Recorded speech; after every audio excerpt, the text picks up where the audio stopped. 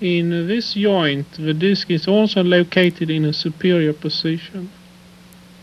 The disc is biconcave, with its posterior thick part located on top of the condyle in the closed mouth position, and posterior to the condyle at maximal opening. There is, however, a small perforation in the central part of the disc.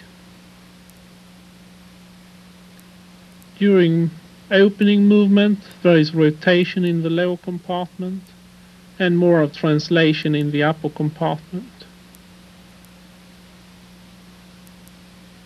There were no crepitation or clicking from this joint during movement.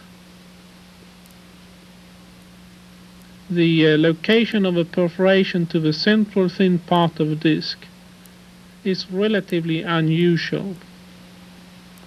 In joints with disc displacement, it is our experience that perforations usually are located in the posterior attachment and not in the disc proper.